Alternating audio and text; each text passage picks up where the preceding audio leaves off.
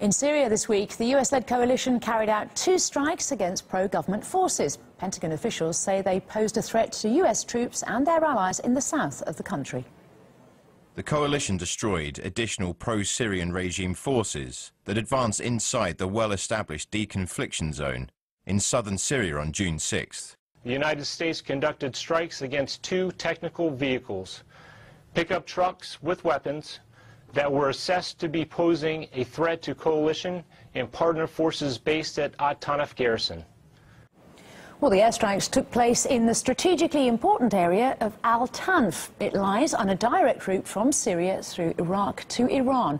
All parties in the conflict have been operating there, though it's crucial for several pro-government groups. The aims of these operations are not announced by the Syrian army, but a senior source in the Syrian army says that the army has main goals, and these main goals is to completely regain control of all the deserts connecting Syria and Iraq, which will allow the army to actually prevent or deny the argument and used by the US-led coalition and by the US-backed rebels that they are moving in the deserts of central Syria, trying to actually eliminate ISIL. And the Syrian army would like to beat them into eliminating ISIL, achieving 2 goals at once: eliminating ISIL, connecting with Iraq, and consequently actually cornering the US-backed rebel groups and the US presence in Syria. And I think this is why the US carried out the second airstrike in a matter of days actually against Syrian army, or at least pro-Syrian army units, to try and say that they are here in Syria to stay and they are going to defend their presence on Syrian territories, though this presence was never invited by the Syrian government.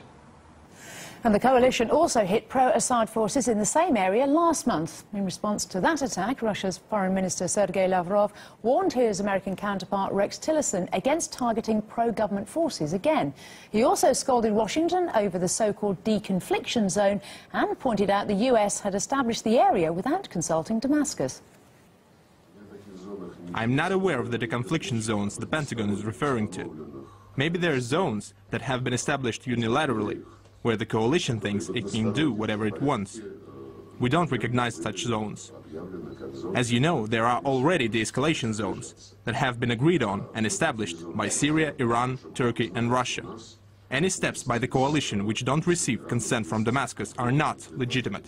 I think that the sovereignty of that government should have been respected. I don't think that we as a country should be involved over there. That's been my position generally as a libertarian, that we should be so much less involved over there. And this is a good example of getting involved when it looks like there's an attempt to de-escalate the war and sort some of these things out. But our position is sort of bizarre, because at one moment we're against ISIS, the next moment we do things that actually helps ISIS, and I think this circumstance of those bombs that we bombed actually was helpful to ISIS, so therefore I think it's a bad policy on our part and doesn't help the situation in Syria. Next on RT, it's worlds apart.